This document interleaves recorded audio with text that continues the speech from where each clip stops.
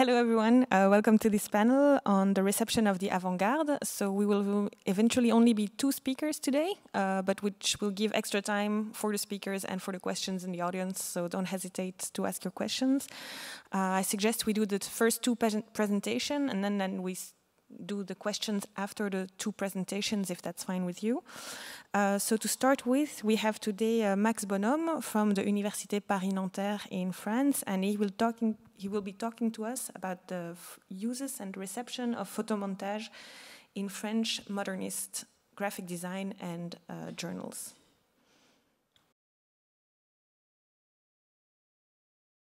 Thank you to the organizers of this symposium. I'm very glad to be here.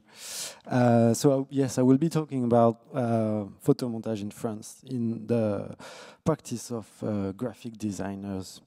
So the aim of this presentation is to sort of respond to an assumption that was widely shared in histories of photomontage, the idea that photomontage had a lesser place within the French avant-garde, especially compared to countries like Germany or the USSR. But this way of putting the terms may seem somewhat chauvinistic, as if I was here to restore France to its rightful place in the glorious history of the avant-garde. That's not exactly my goal here. On the contrary, I think that in order to understand photomontage in its diversity, we need to look outside the discursive framework of art. So I kind of disagree with the idea of reception. Sorry if that's the title of the panel. I'm not exactly talking about reception, but really how photomontages were conceived from the very start outside the framework of art. And instead consider this phenomenon in the context of what we call today graphic design, that was a new professional field in the period. And I will be showing how photomontage was used among those professionals of printing, of the illustrated press, advertising, and political communication. So first, I would like to emphasize that the introduction of photomontage into the practice of French graphic designers was part of a moment of radical redefinition of their practice. Although the word graphisme in French already existed in the French language, its meaning changed around 1930. To refer not to hand drawing anymore, but to the various operations involved in the design of printed matter. In 1928, a French photographer and printer called René Zuber wrote that the French language lacks a word that can be used to refer to an illustrator, an advertising or fashion designer, a wallpaper designer, engraver, poster painter, bookbinder, or typographer all at once. Well, these are all the type of activities that are encompassed in this new idea of graphisme. In 1929, the journal Art et Métiers Graphiques published an article that was probably the first in France to use the word graphisme, once again in French, in the sense of graphic design. So the title of the article was actually in the plural, and this article was written by someone called Pierre Macorlan, and the layout for this article and the illustrations were taken care of by Alexei Brodovich, who became much more famous afterwards. So this article published in the leading French journal in the field introduced the idea of graphism to refer to the multitude of visual signs that meet the gaze of the inhabitant of the metropolis, so to say. So illustrated posters, neon signs, or also a kiosk filled with illustrated magazines. So the modern notion of graphism or graphic design resulted from technical transformations that affected visual culture in the early 20th century. And in particular, photomechanical printing processes that made it possible to consider the composition of text and illustrations as equal in the press. So the image was to play an increasing role in communication to the point of supplanting the written word.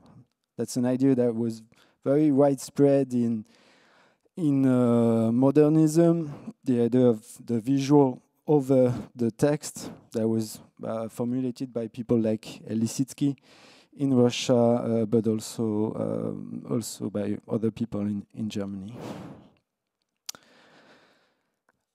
So in these same years, the typographer and critic Maximilien Vaux also used this new meaning of graphism to encompass the different activities involved in the design of printed matter. Like theoreticians of new typography in Germany, and most avant-garde designers actually, Vaux emphasized the growing importance of the image in communication, as I just said.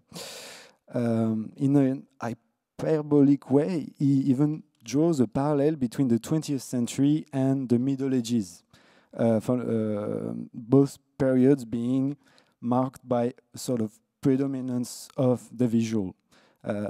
So I translated the quote, sorry if it's not really well translated in English, but he says that the baroque but not absurd idea emerges of a world whose essential reflexes are governed only by the image, back to its essential and spontaneous barbarity, from which the letter would have almost completely disappeared, and which, like the people in the Middle Ages at the portal of Chartres, would seek in images for its profound reasons for being. And these kinds of temporal collusions, I would say, are not uncommon in early texts on graphic design. Among these, we should single out Mise en Page, the theory and practice of layout, a book that was published in 1931 by Tolmer, a French advertising agency, with a text written by the art critic Jean Sells, who traced the origins of layout, so page composition, mise en page in French, back to prehistoric times. And the illustrations of the book combine avant-garde techniques, such as photomontage, with reproductions of inscriptions from ancient times, from the antiquity. Thus, the advent of modern graphic design was seen hyperbolically as one of the great milestones in the evolution of humanity.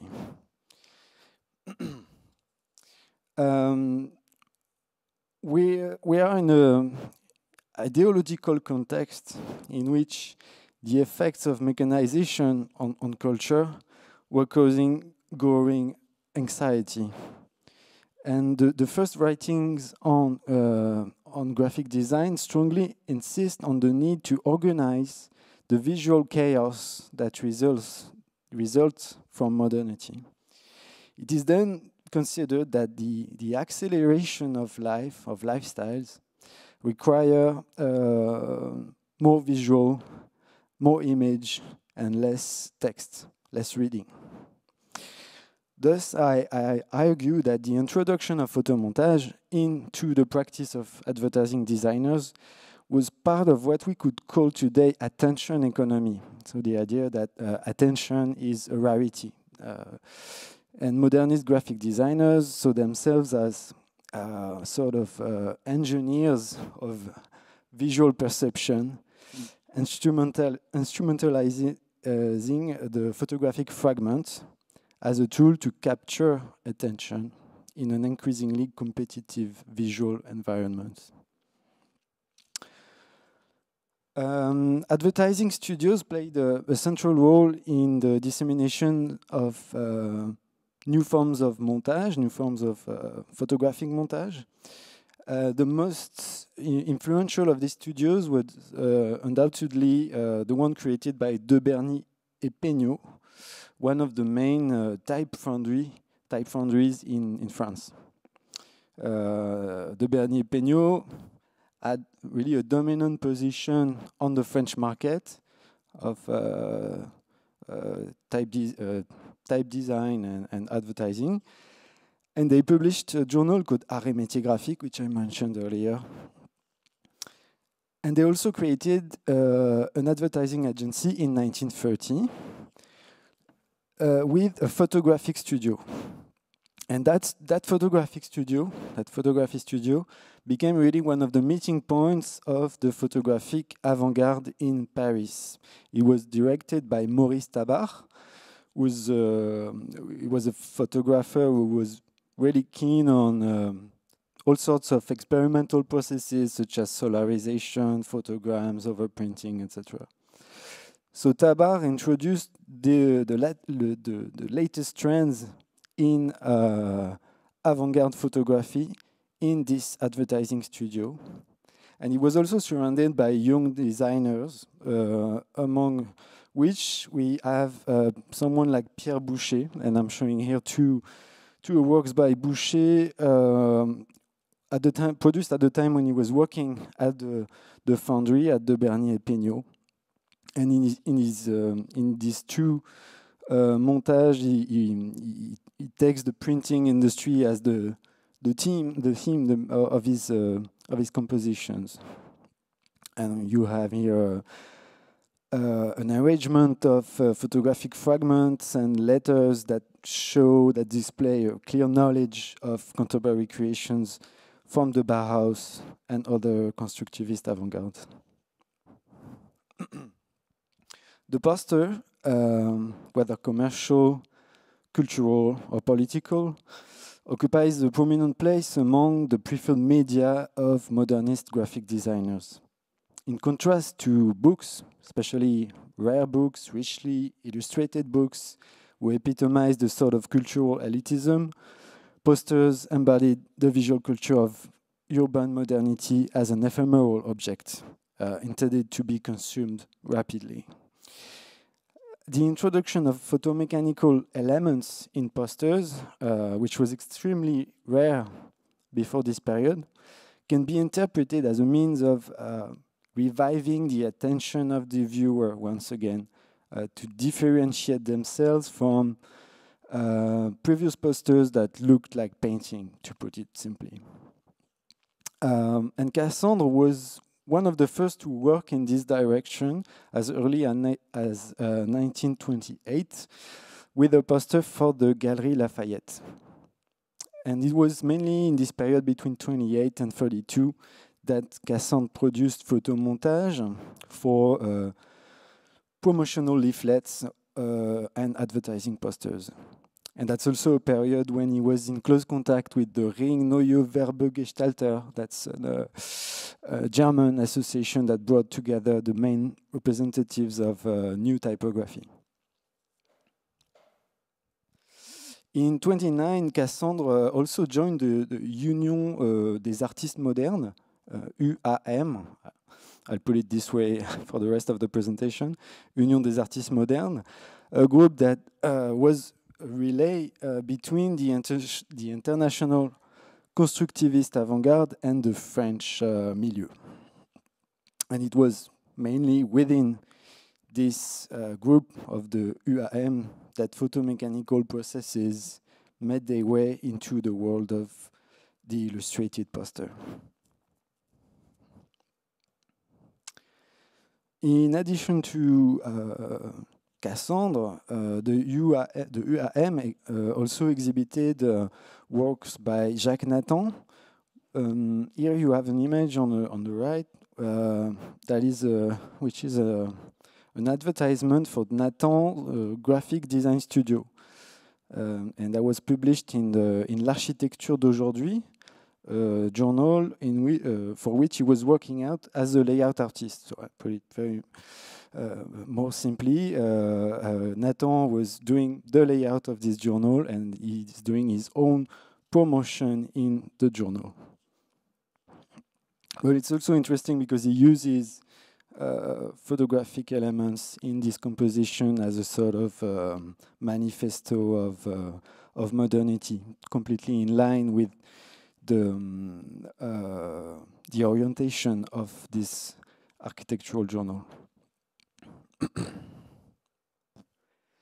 Other poster artists active in the UAM include Francis Bernard, who ran the Paul Martial advertising studio, and who placed photomontage at the heart of his practice. The poster you see here in the center is from 1933, and it plays on a scale contrast between the drone and the photographic parts.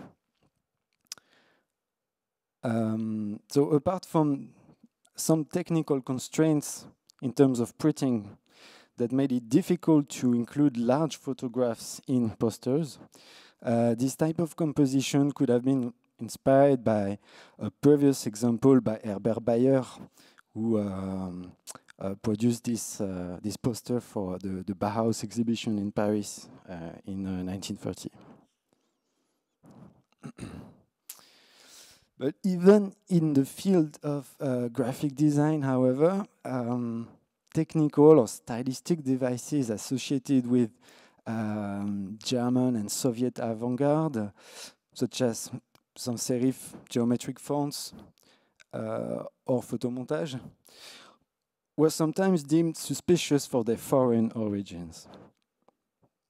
Examples of constructivist posters had been exhibited in Paris as soon as 1925 at the Exposition des Arts Déco, but it took at least 5 years for Soviet photomontage to really make its mark on French graphic design. So the Union des Artistes Modernes, UAM, organized annual exhibitions to which some of these practitioners of photomontage in the USSR were invited. And in 1932, Jean Carlu, a poster artist, was in charge of selecting the display of posters, the poster section, at this exhibition that took place inside the Museum of Decorative Arts in Paris. So in this very official setting, the Soviet posters selected by Carlu came as a shock. Hung on a structure of simple poles painted bright red, those works by Gustav Klutzis, for instance, or the Sternberg brothers, revealed to the French public the potential of large format photomontage, bringing with the Art Deco trend that dominated French posters since the mid-1920s. And one of Klutzis' posters even had to be removed from the exhibition on the opening day to be replaced by another with less explicit revolutionary content. So that was kind of subversive, really, at the time. And at the same exhibition, Carlu showed a poster he designed himself for the Geneva conference in '32, a conference for the désarmement, organized by the League of Nations.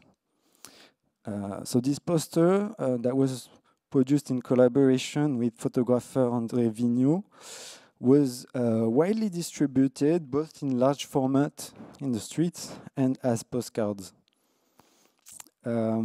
However, its formal proximity to Soviet posters probably contributed to the distrust of the founders of the Museum of Decorative Arts, who had the poster removed shortly after the opening. So there was this act of censorship that provoked the indignation of the UAM, who finally succeeded in having the poster reinstalled a few days later. So this scandal surrounding Carlu's poster was in itself very revealing of the suspicion that hung over the practice of photomontage in France at the time, particularly because of its association with communist propaganda. And indeed, this suspicion was not entirely unfounded, considering the importance of the communist press for the dissemination of this art form, or this technique. The model in this respect was undoubtedly the AIZ, the Arbeiter Illustrierte Zeitung, this illustrated weekly published by the International Workers' Relief, an organization that was part of the Communist International. And this magazine had considerable circulation in Germany, up to 300,000 copies. And it was distinguished by the care taken with the layout and the use of photographic illustrations, as we saw this morning. And yeah, it was in this magazine that John Artfield published most of his work after 1930. So given the success of this German weekly, the AIZ, the Workers' International Relief decided to initiate a similar magazine in France. So directly inspired by the AIZ formula, No Regard was launched in May 1928. And as these few examples show, photomontage in Regard, in No Regard and then Regard, the name changed, photomontage was used both for humorous composition, let's say, but also images that call for political struggle, really in the vein of Artfield. And some of Artfield work was also included in the French magazine. But although I emphasize the relationship between the artistic avant-garde and the field of the illustrated press, we have to point out that the use of photomontage in the press derived not mainly from conscious avant-garde strategies. I think that most of all, it was encouraged by the printing technique, the use of rotogravure that allowed for composing the layout through just pasting images and text very freely on a transparent glass plate. So every page was actually a photomontage in a way. In the case of Regard, ideas for layout were sometimes directly borrowed from the Soviet press, actually. One double spread from 1934, illustrating an article about working conditions in the Renault automobile factory, was, as you see, obviously inspired by the layout of the USSR in construction, the issue of just 1 month earlier, that was designed by constructivist artist Nikolai Troshin.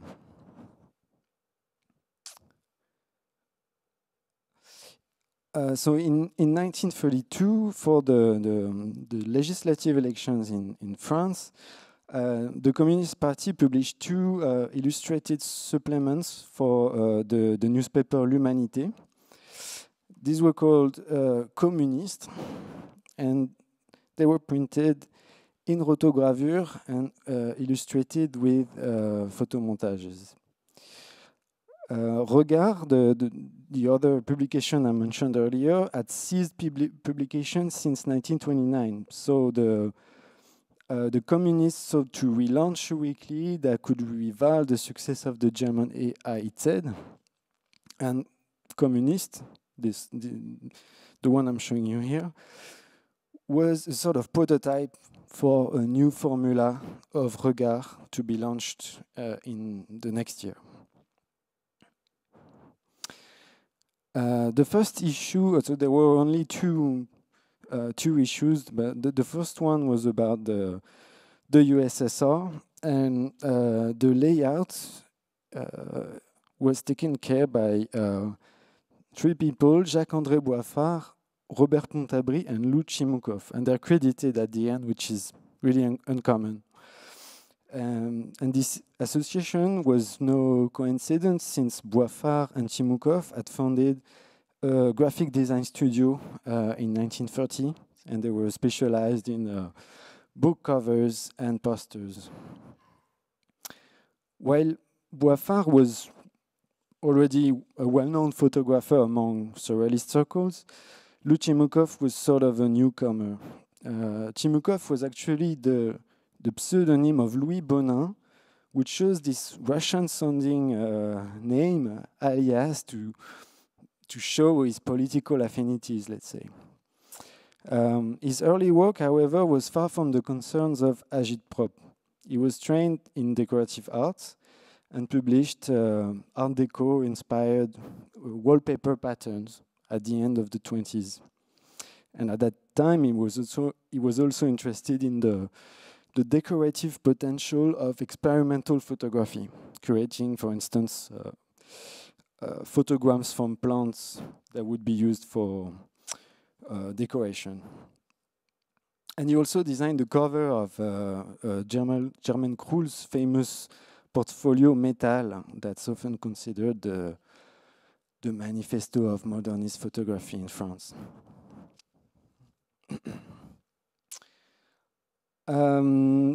Unfortunately, the archives of Regard have been lost, so it's difficult to trace who exactly was responsible for the layout of the magazine.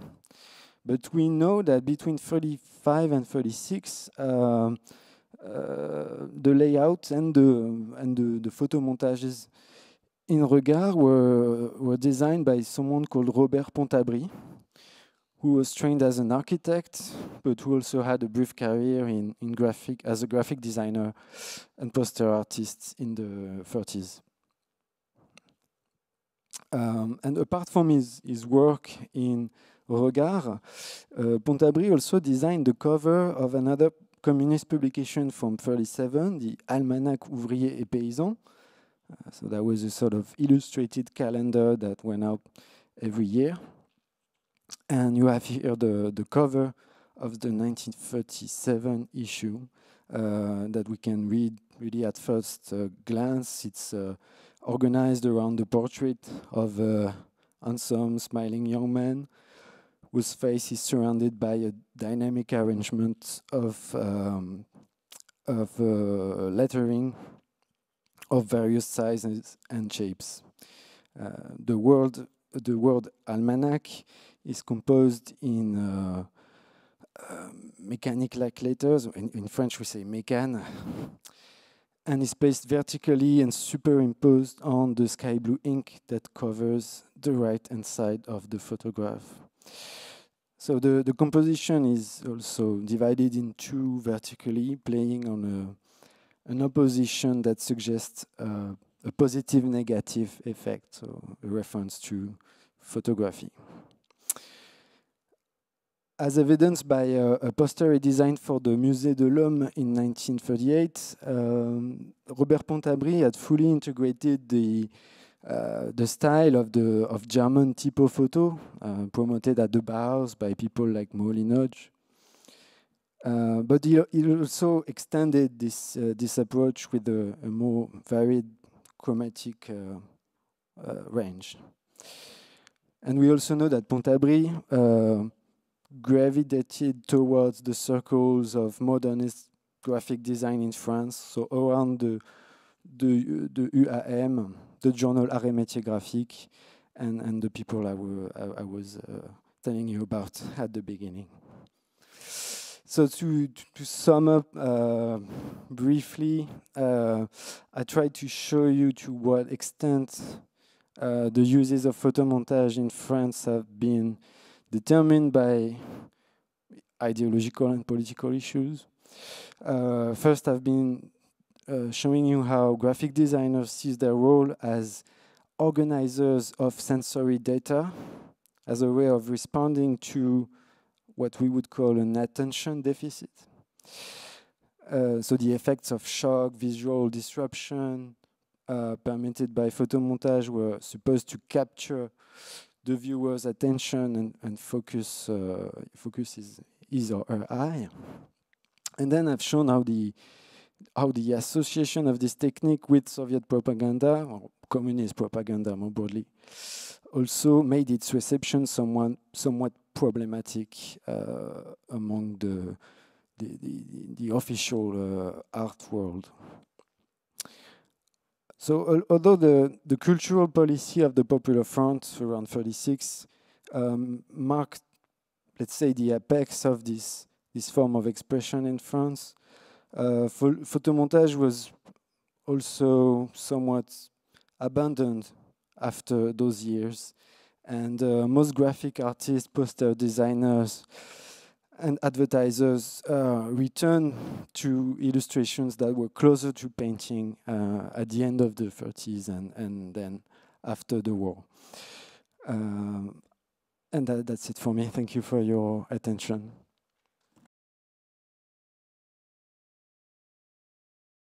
So up next is Laurie Cole. I guess she's being connected from New York University. Is she there? Oh, hi, I see you behind me. Okay. And you will be presenting a paper on the display and circulation of the avant-garde abroad, and especially in the US. So yeah, go ahead. Thank you.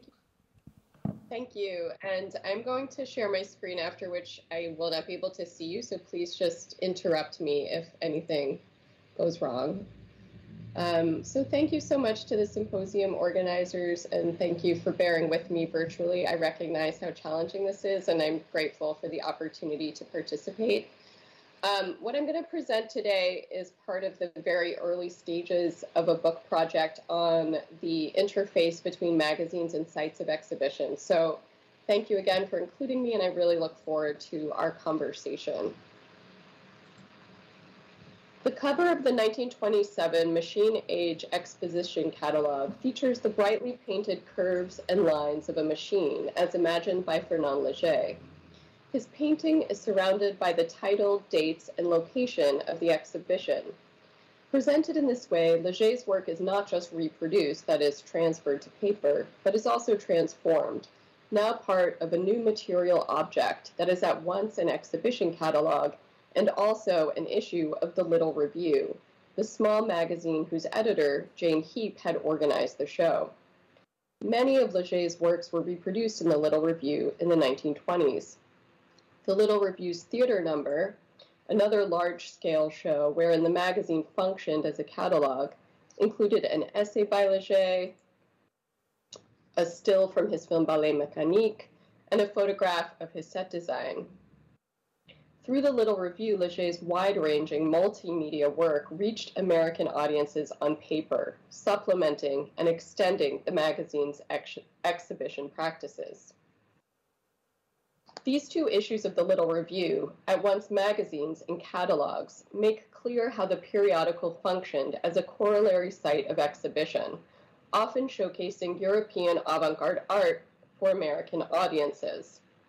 Many exhibitions across the Americas in the early 20th century had their primary, if not their exclusive, lives on paper, circulating to audiences through periodicals.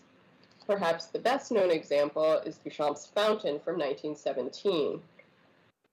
Rejected by the Society of Independent Artists for its first annual exhibition, it was instead featured in a photograph taken by Alfred Stieglitz in the May 1917 issue of The Blind Man, a magazine that Duchamp co-edited.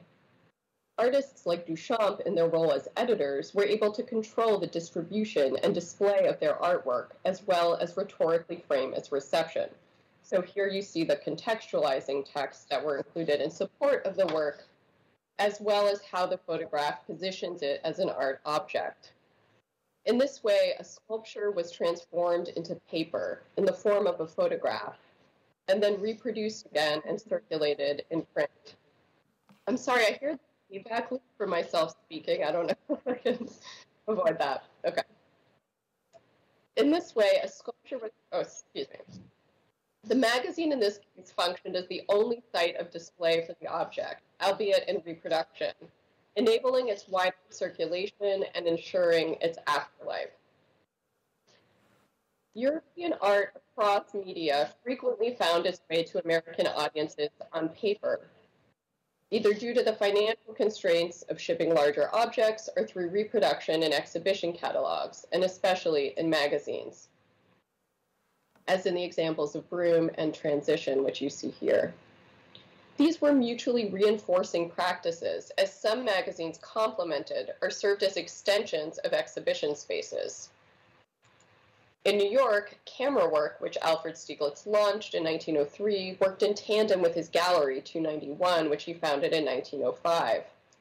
Camera work published high-quality photographs and reproductions of art, which themselves have sometimes been pulled from the magazine and exhibited. The magazine, in turn, served as a proxy exhibition space. Stieglitz described the gallery in great detail in camera work and published installation shots, as well as reviews of 291's exhibitions, thereby allowing distant readers to feel part of the community created by the gallery. Similarly, Jane Heap, the editor of the Little Review, founded a corollary gallery, and then mounted 2 large-scale shows outside of its space, for which it treated issues of the magazine as catalogs, as I mentioned. Although closely aligned genres, magazines and catalogs are infrequently collapsed into a single object. Furthermore, Heap's catalogs reproduced a curatorial process that showcased art alongside non-art objects. So today I will focus on these 2 shows to explore the relationship between art and its reproduction, exhibition and catalog, magazine and museum. And this is part 1. There's 3 parts, just in case you want to pace yourselves. Magazines played a critical role in supporting new forms of art making in the early 20th century, when there were few museums and only select gallery spaces that displayed avant-garde art in the Americas. In the late 19th and early 20th centuries, both commercial and coterie publications exploded in growth, while museums were naturally much slower to emerge. So in the period before the establishment of museums of modern art in the United States, that is, before MoMA was founded in 1929, the Whitney Museum of Art in 1931, and the San Francisco Museum of Modern Art in 1935, magazines were often the first spaces to promote, circulate, and display emergent forms of art, as were their corollary galleries, which were often started by editors who were themselves artists. Camera work, as I mentioned, emerged out of Stieglitz's own frustrations as a photographer. And in advocating for photography, he came to champion all forms of art. Camera work featured work by Picasso and Matisse and took special care to detail how it was reproduced in print. 291 was the first place to exhibit these artists' work in the United States. And in addition to detailing its reproduction, here again are further installation shots so that readers could get a sense of what the exhibitions looked and felt like. Stieglitz underscored the close relationship between European and American artists.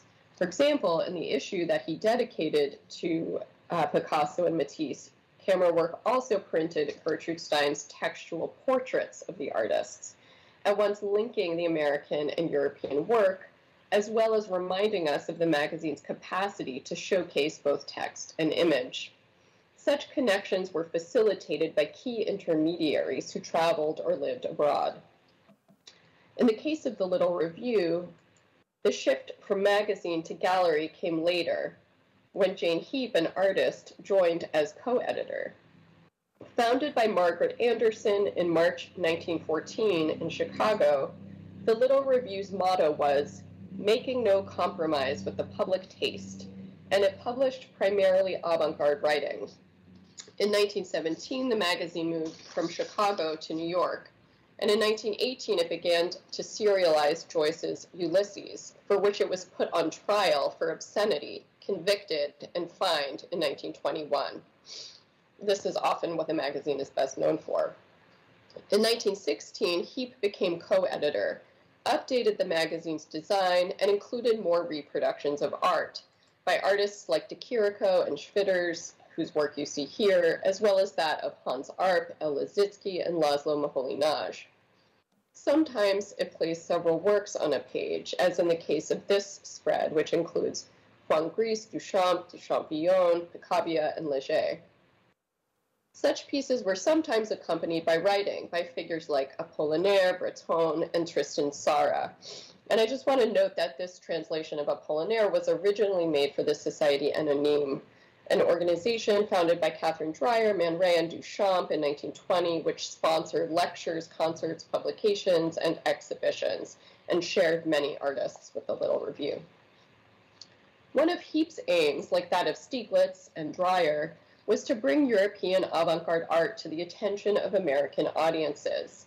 She declared that the Little Review featured, quote, "the foremost artists in Europe. In fact, we have unostentatiously presented all of the new systems of art to America. About 20 isms in the last few years." And what I'm showing you is an ad from the magazine that also boasts of all of the isms that it features. Indeed, as early as 1921, the magazine produced issues focused on single artists, such as its Brancusi number. When Anderson moved to Paris in 1923, Heap became the Little Review's sole editor and shifted its focus even more toward visual art. On her first visit to Paris in 1923, Heap met Léger, Brancusi, and Tzara, among others, whose work she would come to feature in the magazine and its gallery, which was open intermittently from 1924 to 1927. In 1925, the Little Review Gallery moved from the magazine's offices on East 11th Street to a large, unfinished space at 66 Fifth Avenue, where it remained until 1927, when it moved briefly again and then closed at the end of that year, when Heap moved to Paris. Heap showed artwork that she received for the magazine at the gallery, and the gallery in turn helped amplify the aims of the magazine.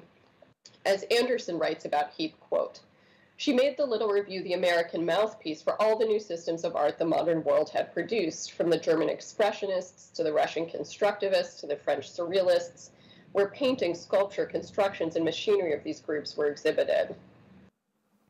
And this is another ad that links the magazine and gallery, both through its text and through the signatures of its contributors, at once artists and writers, demonstrating the geographic range and diversity of media that it featured. The gallery functioned as, quote, "an adjunct to the magazine and a gathering place for intellectuals," according to the scholar Susan Noyes-Platt. The poet Hart Crane corroborates this view in a letter he wrote to Heap in 1926, where he calls the gallery a, quote, "rendezvous of talent, a galaxy of wit." In 1925, a New York gallery guide describes its exhibitions as, quote, "somewhat wild shows, deliberately wild." Heap kept both the magazine and gallery running on her own with little assistance or financial support. However, she did have help for her two larger exhibitions, the International Theater Exposition of 1926 and Machine Age Exposition of 1927, wherein the magazine functioned as an exhibition catalog whose design mirrored the work on view, putting pressure on what constituted art and how it was displayed and circulated. So now I'm going to tell you about those two shows in more detail. The International Theater Exposition transposed an exhibition from Europe to New York, both through the staging of the show and the production of the catalog. On a 1925 trip to Europe, Heap met Frederick Kiesler, a visionary architect, designer, and writer who had curated the International Exhibition of New Theater Techniques in Vienna in 1924. And here's the catalog for that exhibition as well. Heap asked Kessler to reproduce the show in New York, the bulk of which he brought with him in January 1926, and to which he added a few American designers. The International Theater Exposition featured 1,541 elements from over 100 exhibitors from a dozen countries, ranging from set designs, costumes, props, artwork by Léger, Picasso, Tzara, Hans Richter, and Rafael Barraras. For instance, it included marionettes by the Ukrainian artist Alexandra Exter, one of which you can see advertised the exhibition itself. Kiesler's radical installation methods and the scale of the show drew extensive press coverage. One art historian calls it, quote, "the most important theatrical exhibition ever mounted in America." Heap and Kiesler had planned a catalog for the show, but because it was delayed, the winter issue of the Little Review, its, quote, theater number, served in its place. The cover image, Kiesler's drawing, Optophone, the automatic theater without actors, is an example of how a publication can feature unrealized artwork, in this case, a blueprint for future action. Inside, Kiesler announced, "The theater is dead," and then includes 23 texts by playwrights, artists, critics, 70 photographic reproductions of costumes, set designs, film stills, and a checklist was interspersed throughout the issue, published in different orientations that required the reader to swivel the page, thereby inviting interaction. Even though the issue had not originally been intended as a catalog, it had been planned as the theater number in conjunction with the show and mirrored its impulses in print. In the case of the 1927, oh, and here you see that here. In the case of the 1927 Machine Age Exposition, the magazine simply was the catalog. Heap had been planning the Machine Age Exposition since even before she met Kiesler, and you can see some early notes of hers on the show. It emerged from Heap's belief that, quote, the machine is the religious expression of today, and she called for spiritual synthesis of art and industry. Heap's vision was distinctly American in its optimism, but it relied on European sources. The Little Review had previously published Leger's The Aesthetics of the Machine, Enrico Prampolini's The Aesthetic of the Machine and Mechanical Introspection in Art, and had showcased work by Russian constructivists, whom Heap had deemed, quote, engineers of art. For the exhibition, she collaborated with groups in Belgium, Russia, Austria, France, and with the artists Duchamp, Man Ray, Charles Sheeler, Archipenko, and Charles Demuth, many of whose work she included. Held in a large warehouse space, the Machine Age exposition included 300 objects from 7 countries. And these included things like light bulbs, a tractor, a coffee grinder, machine guns, a meat slicer, which were installed alongside architectural models, paintings, sculptures, and photographs. And I should note that there are no installation shots, so the magazine serves an additional function as a kind of archive documenting the exhibition. One reviewer suggested that the unfinished commercial space itself, quote, had significant form.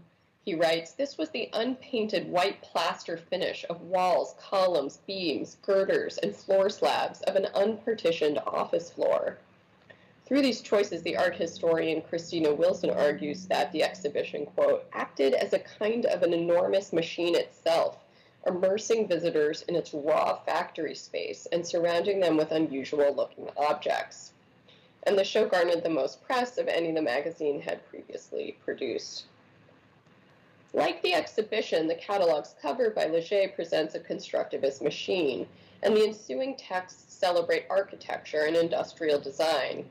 It announces itself as a catalog, even though it includes advertisements and resembles a magazine, and was circulated as a supplement to the Little Review. On stationery designed for the exhibition, Heap writes to her subscribers, quote, the Machine Age Exposition was organized by the Little Review. The catalog is by way of being a supplement to the Little Review, which has not appeared for many months.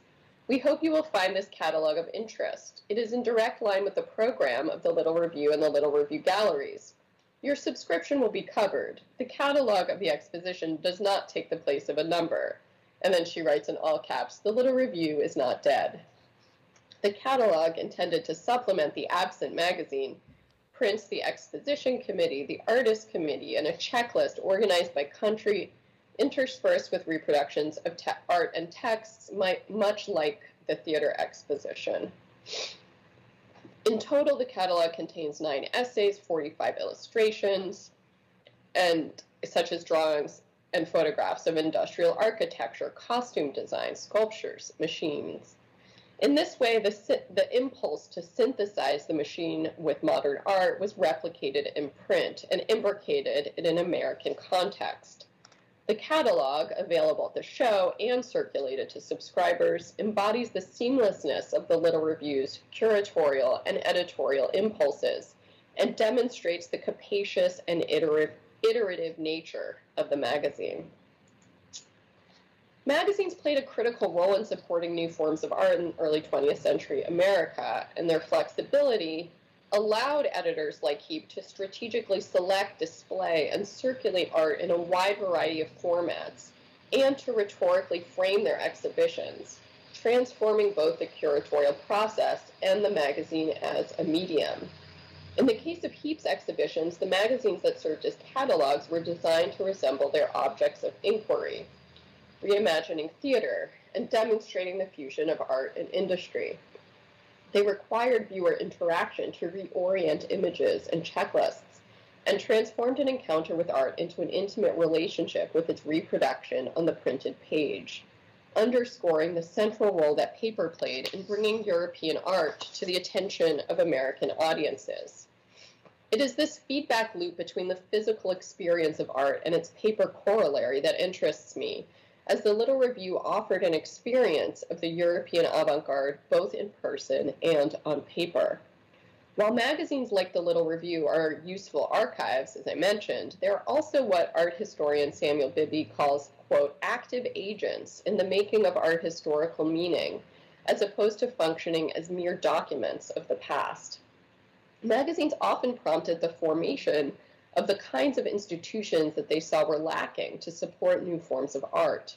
In this case, the Little Review's exhibitions influenced Alfred Barr Jr., who, as a professor at Wellesley, called the Little Review Gallery a place to, quote, always find something interesting. And his early shows at MoMA, as its founding director, reflect the influence of Heap, as they included a display of theater art and of machine art, both in 1934. In this way, a magazine and its accompanying exhibitions catalyzed a museum.